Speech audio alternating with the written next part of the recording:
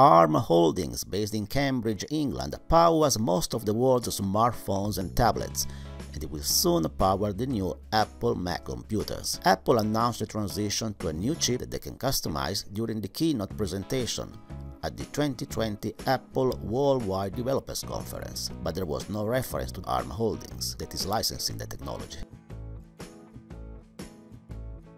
ARM has sold over 50 billion chips since they started 35 years ago, and they plan to sell 50 billion more just in the next 2 years. So what makes ARM architecture so special and even caused Apple to make a switch from Intel chips?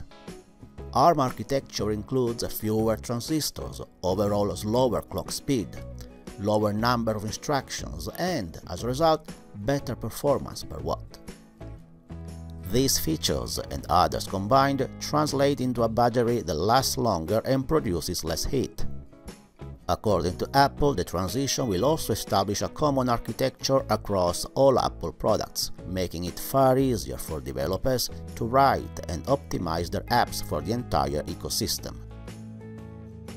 ARM CEO Simon Segars gave a presentation during the company annual gathering a few months before the Apple event.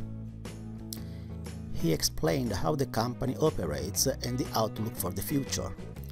We provide the highlights from that event, as ARM architecture and its competitors will have an increasing importance with the deployment of new technologies like 5G and Internet of Things.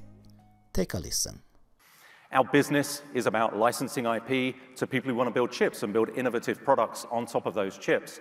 And historically, in our company's now 29-year history, the way of accessing that technology was to do your design on paper, on PowerPoint, choose which IP you wanted from us, we would do a license agreement, you'd take the IP home, build your system. And if it turned out you wanted something else, you forgot something, we didn't quite understand what you needed, you'd have to come back with us, back to us, and so the cycle would go on. So that, we determined, is, with the complexity and the flexibility that people want today, is slowing things down. So we've changed our model to now, through the ARM Flexible Access program, for a minimal upfront fee, we provide a broad range of access to lots and lots of our technology.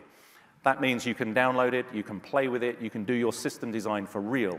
With the RTL, simulate your system, run code, see what it does, make those different design trade-offs, and then when you've proven your design and you're ready to go, that's when you come and close a license with us, that's when you pay for the IP that you're actually going to need. So we think that this is going to expand on the capability to do design, accelerate innovation, and enable you all to move quicker. A lot of our IP is available through this program. Long list here. We will add more to it over time. And in fact, if I look back over the last couple of years, about 75% of the licenses that we've signed are covered by the IP that's in the Flexible Access program. And this isn't just existing partners changing the way they do business with us. These are new companies, new to the ARM ecosystem, OEMs, startups looking to build silicon to take advantage of all these opportunities that we have ahead of us. So talking of evolution, we're evolving our technology, we're evolving the way we do business, but we're also thinking about how processing is actually done on these underlying compute engines. So I'm really pleased to be able to share with you today that we are, for the very first time, enabling people to add custom instructions into ARM CPUs. Now, we've never done that before. We are a company famed for standardization. That standardization has been a great thing because it's enabled the development of a really strong and mature and powerful ecosystem. Software applications that you get that were written for one ARM processor will run on pretty much every other ARM processor in the same architecture family. And that has led to a rapid deployment of these silicon devices. But we're seeing that with the evolution of the workloads that people want to run on the devices, there's a scope for adding different flexibility within the chips. You can already do that today through coprocessors. You can add accelerators in the memory map. There are different ways in which you can expand the compute capability of a device. But with the custom instructions, you can now put that right into the core of the processor and enable fine-grained optimization of algorithms. How does this work? Well, at a 30,000-foot view, this is how a microprocessor works. there are basically 4 stages to it. It fetches instructions, it decodes them, it executes them, and it writes the results back into the register file. What we've done to allow custom instructions to be added to the core is put in the hooks into the decode and the execution phases of the processor so that as these custom instructions come down the pipe, you can decode them to do whatever it is you want to do with them. You can run your own execution unit. You can stall the pipe while that is going on, and then you can write the results back and update the flags. So we've put those hooks right into the core. You can use them to do whatever you want. Things we're thinking about are applications where, the odd instruction here or there, which not every processor needs, so we don't want to put the weight of that logic in every processor, but applications where an extra instruction or two would make a big difference. Great example is in storage applications or modem applications where you want to look at the bits in a word and work out how many ones and zeros there are separately. You can do that in logic in a relatively straightforward way, but you don't want it in every application. But you might want it in your application, and this will enable a way for you to do just that. Now, the first product that we're putting this into is Cortex M33. And there will be an update to that processor coming early next year. We picked M33 because it's already an incredibly flexible processor. Configurable, it has trust zone for security, DSP features, memory protection, and it's tiny and it's really energy efficient. There are about 30 licensees of Cortex M33 already, many of whom have products coming to market now. This processor has been out for a couple of years, and we're seeing those first designs come through. So this is a big change for us. We're thinking about how we evolve continually, how we enable this 5th wave of computing, which, as I explained, has evolved a lot over the last 12 months. Whether it's handsets or 5G service or AI or IoT, we're seeing now the growth of these technologies and the opportunity that comes from bringing them all together.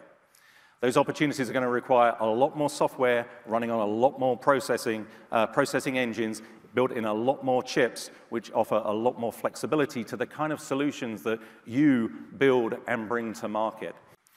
Now, I've said many times before that I believe that 5G is really foundational to the next generation of computing devices. For us as consumers with our smartphones that, frankly, we can't lead our lives without, it's going to lead to better devices, faster download, more responsive, better interactivity. It will lead to developers creating applications that make use of all of those features, and we'll enjoy that. We'll enjoy the innovation that comes from it. The real promise, I believe, is that ability to connect billions and billions and billions of more devices to the network. As I said, you can't do that with networks today. Every other network has been designed around how many people are there carrying smartphones. 5G allows you to connect what we anticipate will eventually become 1 trillion connected devices straight onto a cellular network. The network is designed to cope with that kind of volume. And it has many features which really enable then innovation around these connected things. You can create slices of the network with their own characteristics of upload and download speed, their own quality of service, their own security features, and isolation from each other to enhance security. Security is also one of the main focus in the development of all Apple devices, and this was highlighted during the keynote at the Apple event. This is how ARM architecture addresses the issue. Cyber criminals are using more and more modern techniques against us, and they've gone as far as using AI against us. We've seen competitions run at hacking conferences where 2 different systems are pitted against each other. Something trying to defend itself using AI, something trying to attack using AI. The technologies are getting more and more sophisticated. We've seen people injecting noise into video streams, into audio streams to confuse the machine learning models. We've seen people hacking in to upset the parameters of the model, so that's a pretty obvious attack. And more ways in which people are using machine learning against us. So unfortunately, it seems there is no end to the ingenuity of bad people, and so we have to keep evolving what we're doing in our defenses against these new categories of attack. This is a new experimental architecture that we're looking at to help partition applications and data away from each other. Many systems run multiple applications, and people look for ways to hack into systems. They look for weak spots to exploit. The technology here will create a very, very rigid isolation from one application to the next. And so if a penetration does occur, the scope of that penetration is limited. And the way I think about this is, imagine someone is going to try and break into your house. You've gone out for the evening, you're having dinner in a nice restaurant somewhere, some bad dude is staking out your house looking for the way to break in, and they determine that your kitchen window is the way that they're going to get into your house. They break in, they think they're in your whole house, and when they get into your kitchen, what they find is there are no doors into the rest of your house. They are stuck in there. So they may steal your food mixer and your toaster, but they don't run away with your big screen TV.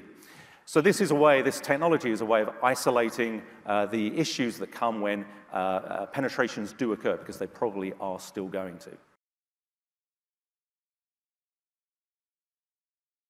Technologies coming together and maturing at the same time that I think will unleash a new era, a new set of opportunities for us to build new applications and find new ways to leverage the underlying science.